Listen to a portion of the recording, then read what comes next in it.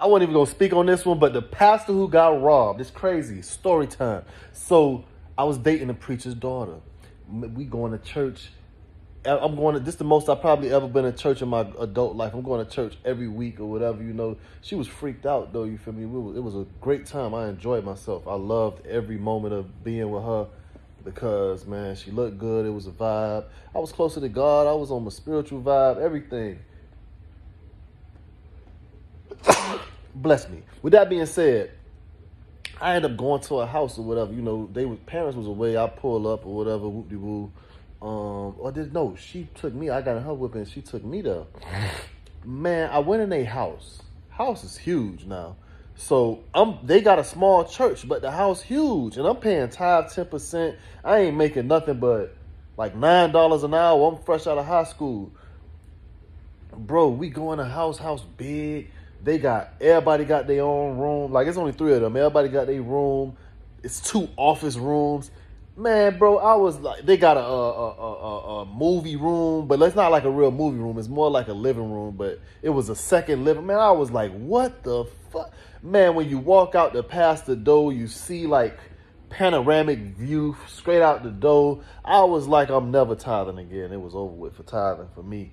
But also, I was like, man, yo, these niggas is getting money. And they got a little church, bro. I'm talking about, it may be 25 to 40 people. I'm talking about 40 people, they on Smash. They got 20 people coming, 15 really come consistently. Man, I was like, how is this getting that? It wasn't making sense to me, but they did have a little daycare that ran out of there. It's crazy because the pastors got the bag. The average church make $300,000 a year. $300,000 a year. The poverty limit in Miami is $76,000. So they're 1, 2, 3. They done it 5 times the poverty limit in Miami, and $75,000 is a lot of money if you ask me for a regular human. So them pastors is bagged up, you feel me? Why you got $1 million? Don't the Bible say a rich man can't go to heaven and it'll be easier for a needle to pass through the eye of something, whatever, man. Yo, you telling me that you got $1 million in jury and you asking people to pay tithe?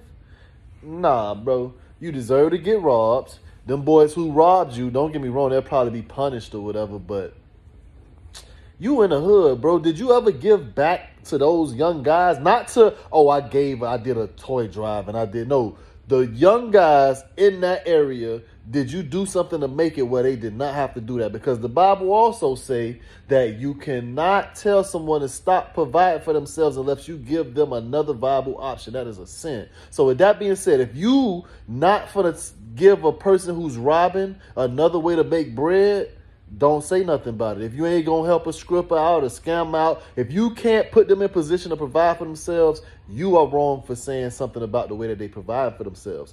But with that being said, why are you in the hood with $1 million in jewelry and all these foreign codes and foreign cars? And he just posted talking about his prayer room is his closet full of designer clothes. So he's really pulling his penis out and pissing in the face of his congregation, pissing in the face of the people in that area or whatever. I hope they rob his ass again, just to be honest, because I done seen, don't get me wrong, I don't know the brother, but I done seen dudes who be like that, bro, really flex up on people and all that stuff there, whatever, and then when it happened to him, they had to eat that humble pie. But this dude here, he just arrogant with it. He like, man, fuck them niggas or whatever.